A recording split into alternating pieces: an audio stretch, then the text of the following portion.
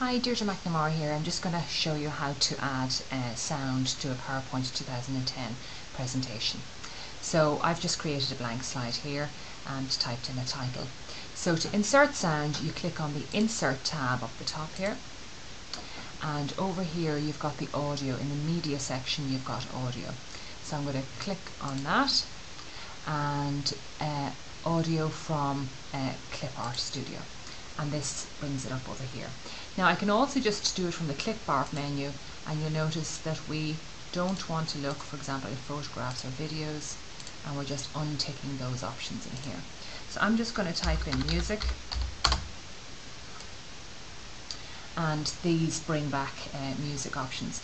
Now sometimes these are quite large and they take a while to download because you're actually taking them in across the network, but this one here doesn't take too long. So I'm just going to, if you hold your mouse over it, you'll notice it tells you how long it should take.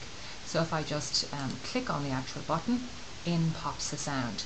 So if I run this in the slideshow, so if I click on slideshow and from current slide up here, so slideshow tab, from current slide, and I now want to play this piece of music with my mouse, I just click on it and the sound will appear during the middle of your presentation. And you can stop it, hold your mouse over it again, you can click stop as well in the middle of your presentation. Okay, that's it.